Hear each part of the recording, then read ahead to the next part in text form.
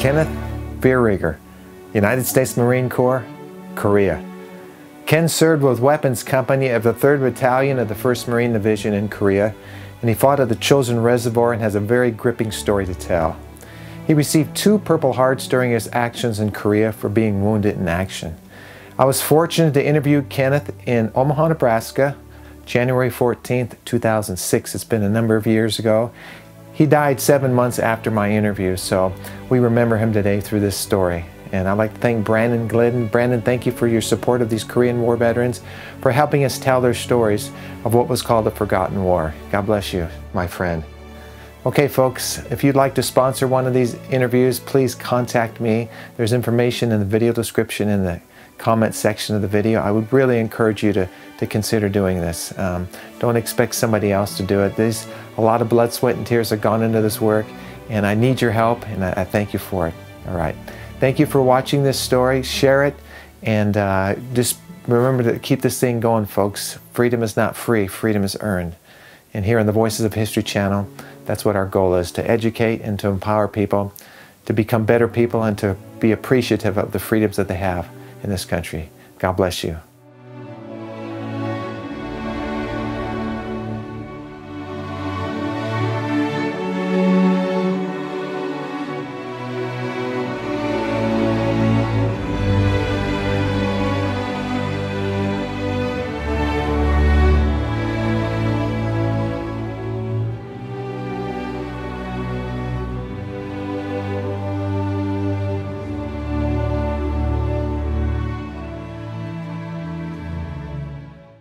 Attached to 5th Regiment, 3rd Battalion, item company. I was with Weapons Company, 1st Marine Division.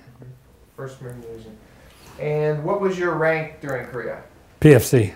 And your job title? Was weapons, okay. And we had bazookas, demolitions, and flamethrowers. Can you just tell me briefly, we don't take a lot of time with this question, but why were we involved in Korea? To stop communists before it came to our coast. And Japan was under our control, so we didn't want communists in Japan. Did North Korea invade South Korea? Yes, they did. What, 1950 you went to Korea? Yes. Were you in the Incheon landing? Incheon. Did you go in an Incheon or? Wonsan. Wonsan, okay. Okay. I'm really going to take most of my time, you know, in and around the Chosin Reservoir. And I've got a few notes that Mark had emailed me, but can you just give me a little bit of leading up to the Chosin, where you are, where you're going, what your job is as you begin into North Korea there? We landed at Wonsan and headed north. We got our assignments at Wonsan, what company we was going to go to and what was you going to be. And then we headed north as pursuing them to the Yalu border. That was our order, you know, and we'd be home by Christmas. Well, we got as far up as Coterie, and that's when the Chinese started coming in on us. And we had a nice Thanksgiving dinner on November, and they claimed the Chinese watched us eat our dinner. And then they started coming in. Well, the other troops got hit before November. But we got surrounded in November, right after Thanksgiving dinner. And I was wounded December 4th on the way out.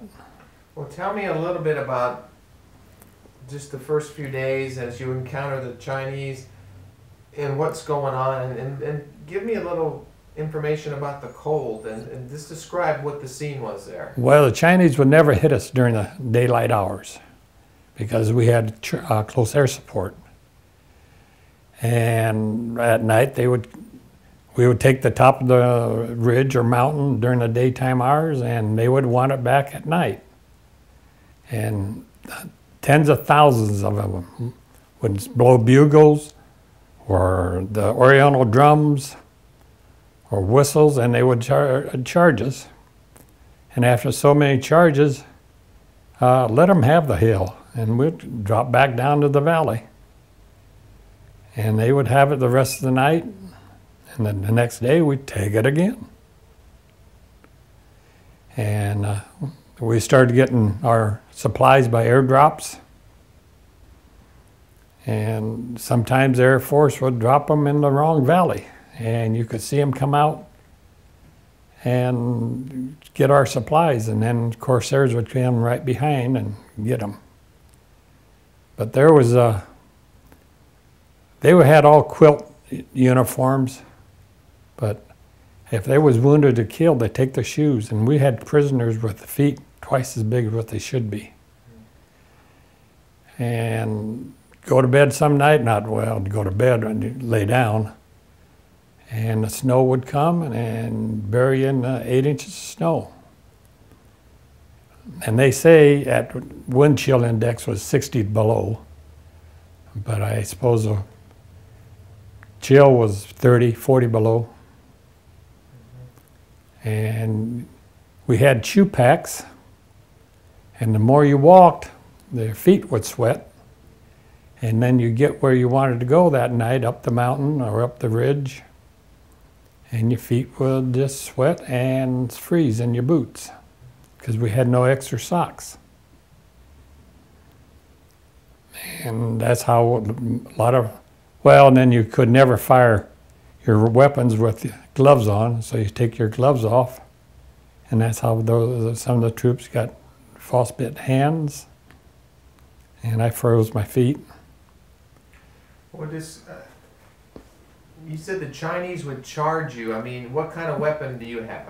We only had bazooka. Well, I had a carbine and a .45 and the bazooka. I was, at that time, I was only a bazooka ammo carrier.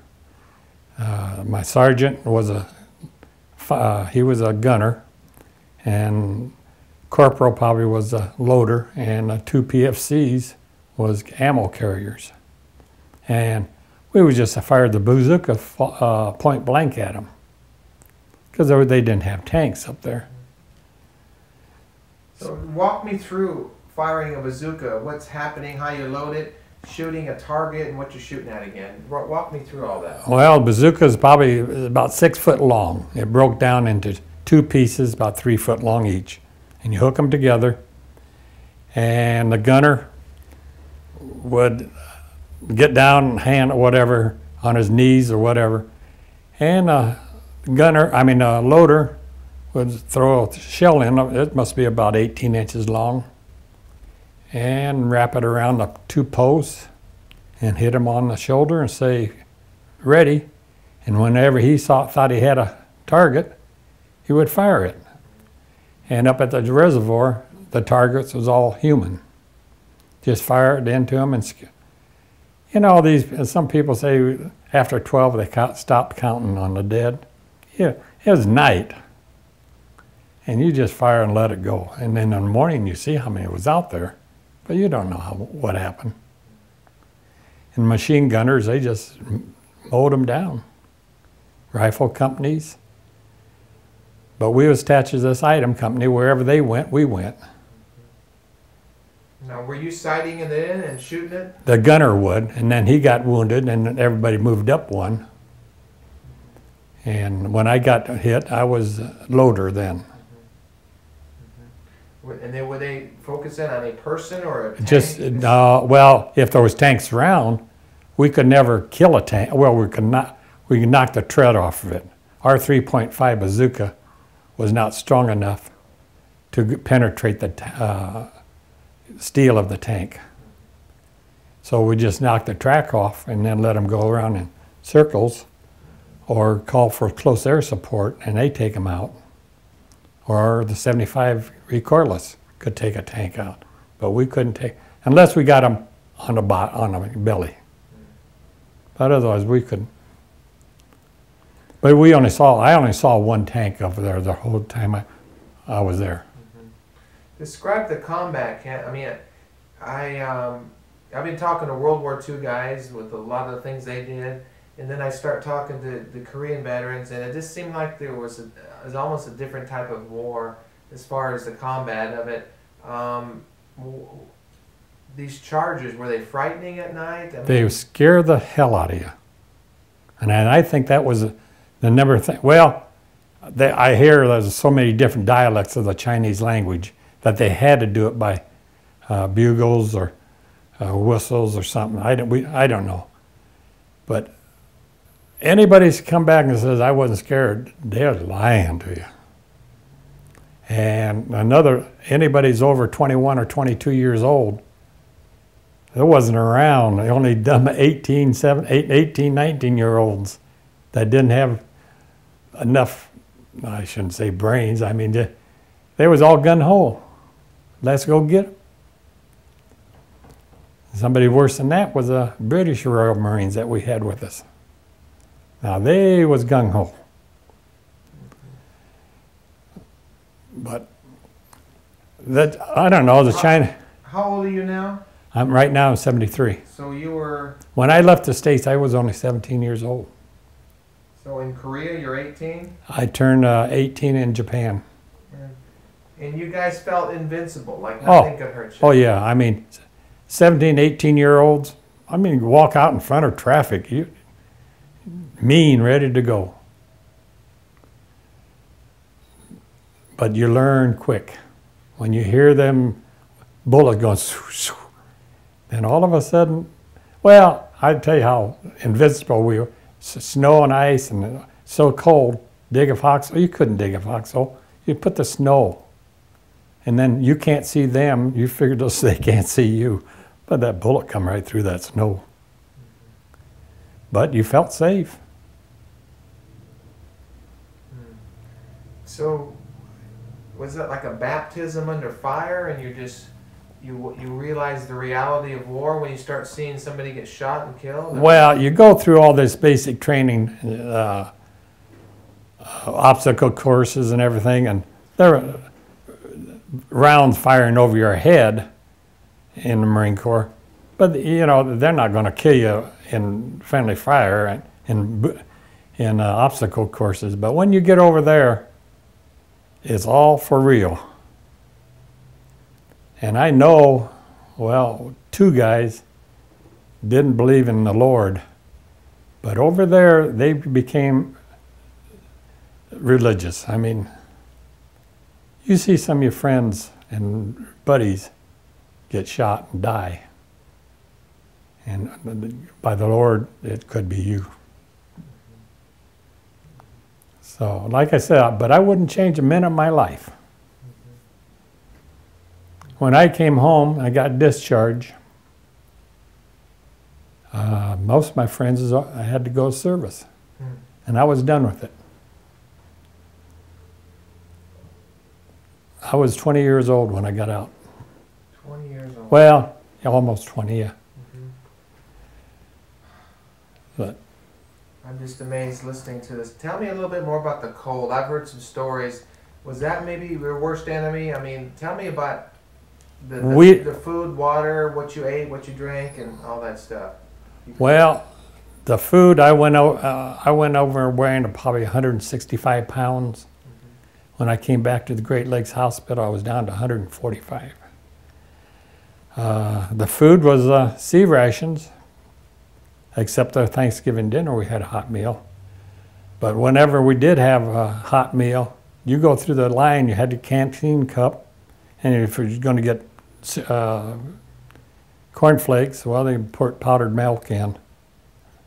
And by the time you got through the chow line, the milk was frozen. And you had to put the canteen over a fire, and you had hot cornflakes. And it was that, cold. And then sea rations, well, we always had to warm them up. But did the food freeze? Oh yeah. Everybody thought we'd be out of there by Christmas, and we didn't have the right clothing. They gave us the shoe packs and parkas, but I had long johns, 2 pairs of pants, long johns top,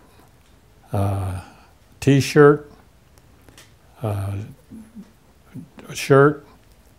I mean, there was no place to get warm. I mean, it was, once you got cold, you was cold. And you try to stay around a fire, but the fires all had to be put out at night because they could sight in on a fire. So there was no, just what you had on was that what you're gonna, well then you climb in your sleeping bag and try to get warm. But that was every 2 hours because you had to get up and go on outposts or you had to take your watch. And it got dark at 5 o'clock at night. Did you have water? I mean, did you guys drink water? Or melt snow. Yeah. Melt snow in the canteen cup. It's just the elements that you had to endure. It just. Well, and then after I got wounded, and they tied me to the fender of a 6x6 truck. Well, now you all the way out on that fender. Well, you don't get to eat. I mean, somebody stopped by and give you a cigarette or this can of sea rations or something, but then you got back to the coast. They called it the chosen frozen? Or the frozen chosen. Yep. Yeah. And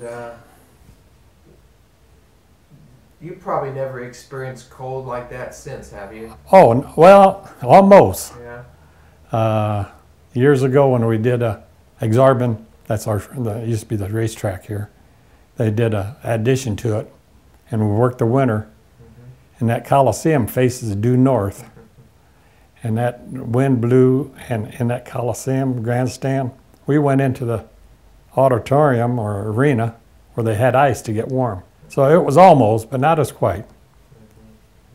No, if I ever, well, when I was an electrician, my feet still hurt, burns, and I had people outside working. Well, I would always use the excuse, I got to go call the office and order some material. Well, it's the only reason because my feet was cold. But I didn't want to tell them that because then they would all follow me in. Tell me about, do you remember the Tootsie Rolls? Did you guys have Tootsie Rolls or? No, I seen that in one reunion. They said they had Tootsie Rolls. But we never got any. We had Charms that they gave us, but not Tootsie Rolls. We had Charms. Tell me about any of the casualties that you saw or were able to help. I mean, were there wounded and people getting killed every day, or, I mean, during the Chosen? And on our retreat, no, I shouldn't call it retreat. It was advancing in the opposite direction, where the Chinese actually, a whole truck of wounded would kill the driver and then spray the whole body, the back of it. Yeah, we came upon that once, and they just, but they claimed we never left the dead behind. That had stacked in trucks.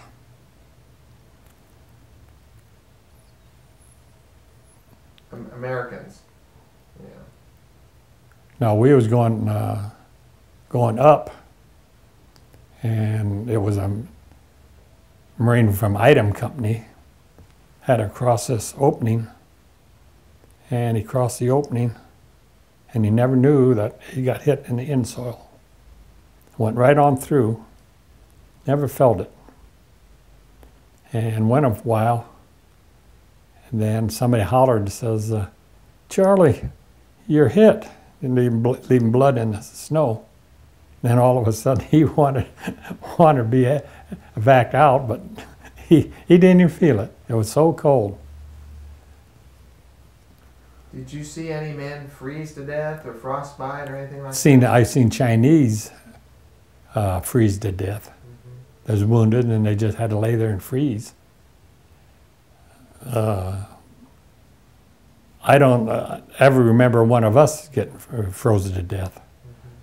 But they could have at the vac station where there was, I mean, the medics had to put morphine in their mouth to get it warm enough to shoot into you.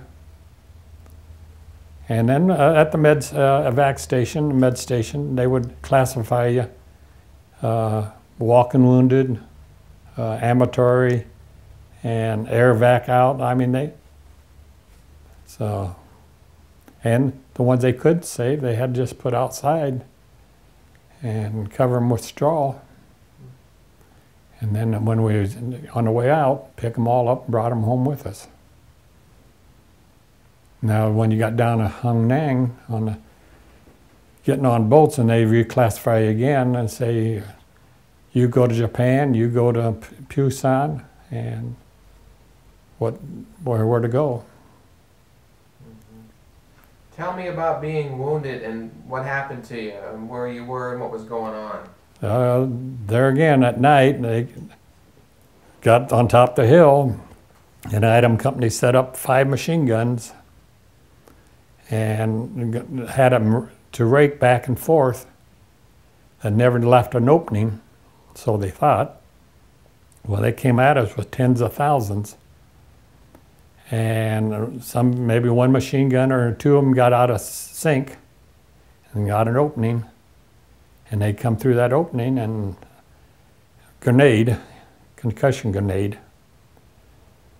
And we all heard it hit, 5 of us behind, on ridge, and we heard it hit behind us. And who's going to turn around and throw it back? Well, everybody went down. And when I went down, I knocked my helmet off, and I got a piece of shrapnel in my neck. And that's all I remember, because they claim it knocked me out. And they took me down to an aid station. Now, 55 years later, now they to Japan, and they said they took it out, and then they shipped me home. But I had to have a MRI at the med center, and the guy says, have you ever used electric drill? I said, well, certainly. Do you ever get stuff in your eyes? I said, well, certainly. He says, did they get it all out? I said, oh, I hope they did. Well, he said, we better give you an x-ray of your head. And after he got all done, he says, you know, Ken, you got a piece of shrapnel in your neck, about 3/8 in the diameter. I said, well, Japan was supposed to take that out. You know, maybe they did take a piece out. I don't know. But in 55 years, it's never bothered me, so I don't worry about it. But he says there's still a piece of metal in there. And he says, if MRI starts pulling on your neck, let me know. Well, they never did, because they're only taking it down around the waist. So you guys were going up the hill during the day or down at night, up and down. How long did this go on for? Oh, we got up, like I says, November, I would say Thanksgiving back then was November 26th, or, you know, I don't remember in 50 what date it was. Right. But we did that. We got up to so must have been around the 1st of December. And I got hit the 4th. And my mom, bless her soul, she never threw nothing away. And when she passed on, cleaned out the house, I should have brought it.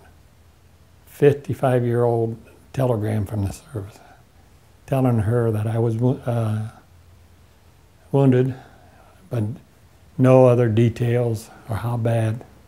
I would like to have seen that. I mean, I framed it. Maybe I shouldn't have, but she saved it for all those years. I thought I better save it. If you think about it, tomorrow I'm going to be here in the morning. If you could drop it off, I could scan it on my computer, and then you can take it right back. So if you have time tomorrow morning, I'll be here. Well, so you're wounded. Okay. Tell me just a bit about the Marines and the camaraderie and the pride of the Marine Corps. Well, the old saying, with the help of God and 6 Marines, MacArthur returned to the Philippines. And once a Marine, I mean, always, you know, they say jarhead. Well, say it again and see whose head's jars. I mean, it's a fraternity that I truly love. And everybody that a couple, 3 Marines that we meet once about 12 of us meet once a month. And we still win the war every time we meet. And a couple of Marines I meet every week.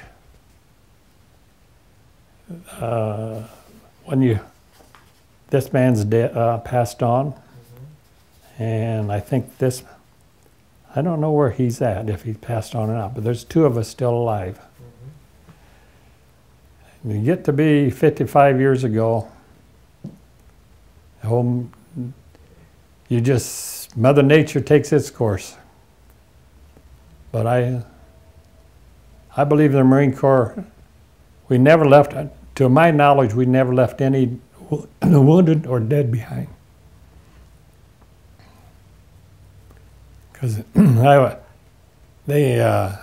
wasn't that badly wounded, and yet they strapped me to a fender of a truck and brought me out.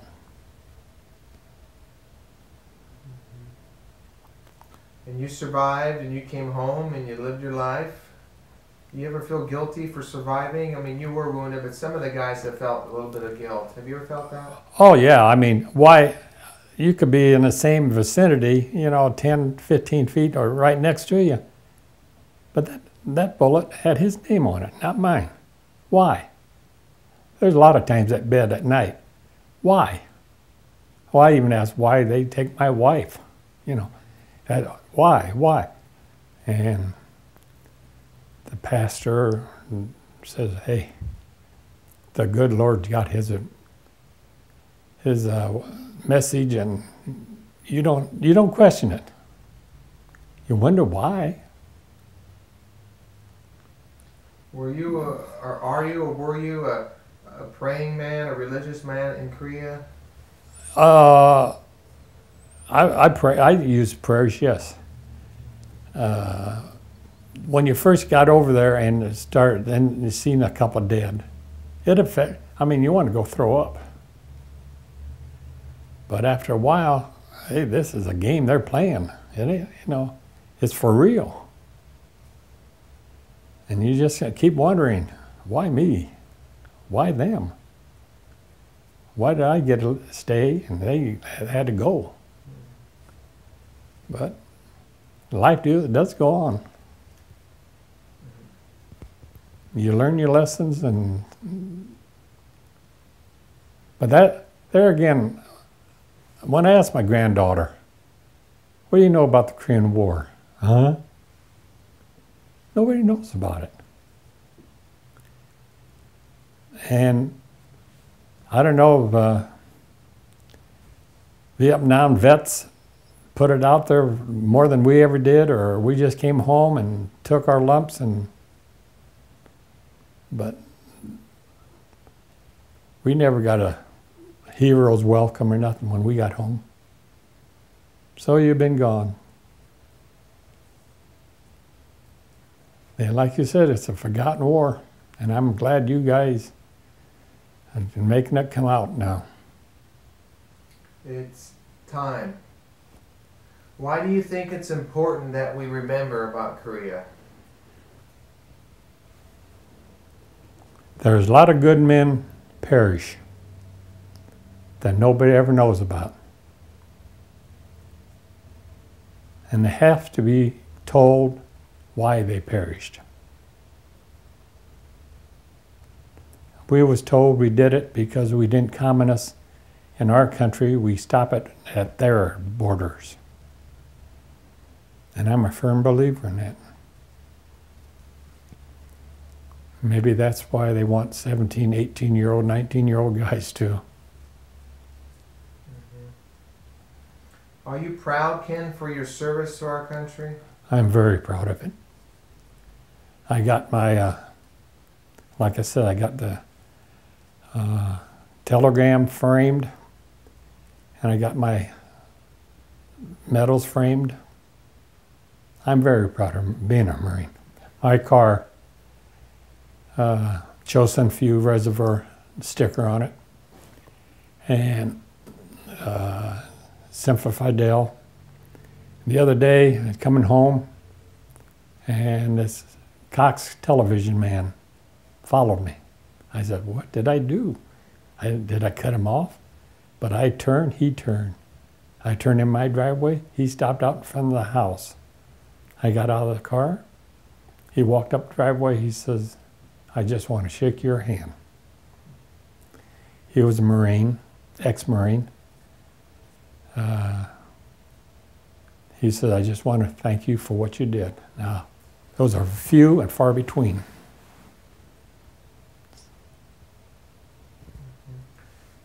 Ken, what does freedom mean to you? Freedom meant that my two sons didn't have to go to the service. We thought I had all my brothers to go to World War II, and they thought they would stop it, that I wouldn't have to go. But I did. I don't regret it. And I think we did stop them. So, no, I think nothing being proud of the Marine Corps. You saw men that were wounded and killed. Tell me about the price of freedom. What would you tell a young person today that knows nothing about war, about the price that's paid for freedom? Freedom is not cheap by any means. I mean, you got to fight for your standard of living. You're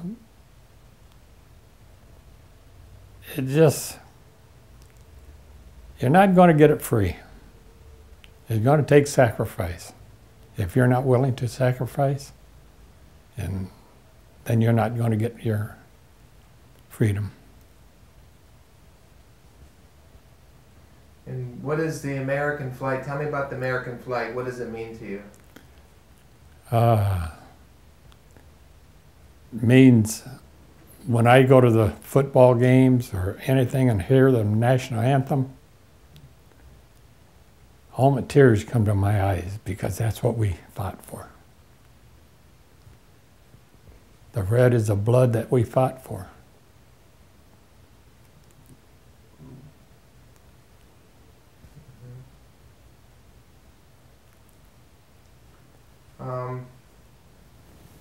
How many years were you in the service? 4. Okay. Do you think about Korea or the war, 55 years ago? Does it seem like it was that long ago, or does it seem like it was just yesterday sometimes? Sometimes I still have nightmares, and you wake up and then you find out where you're at, and nobody's there. It kind of scares you sometimes. And like I said, I'm just proud I served in the Corps. Are there things in life today that maybe trigger those memories? Well, yeah, there probably is, because I'll get a book about Chosin, and I'll read it. And maybe when I go to bed that night, then it's subconscious or something tells you, that article. And then you wake up startled. But I still read about it. I got videos about Korea. No, I don't know if that makes me gung-ho or just what. But, my one brother gave me a big, it's like a rug, but I hung it up on the wall, big Marine Corps emblem on it, and my date at service and everything. No, like I said, I'm a Marine Corps and always going to be a Corps. Well, I tell you, I'm very thankful for you and for your time, and well, like I said, I had one brother 33 years in the Navy. World War II, Korean War, Vietnam. And he actually flew off the carrier out of Japan. At night, he'd fly over and drop flares for us. Now, he didn't know I was down there, but he's dropping flares for us. And our whole family was lucky. Of all the brothers in the Navy and Army, none of them, they all came back in one piece. So I could see a lot of these moms now, even now, but my mom had at one time, I think 5 in the service. And so she had to have some sleepless nights.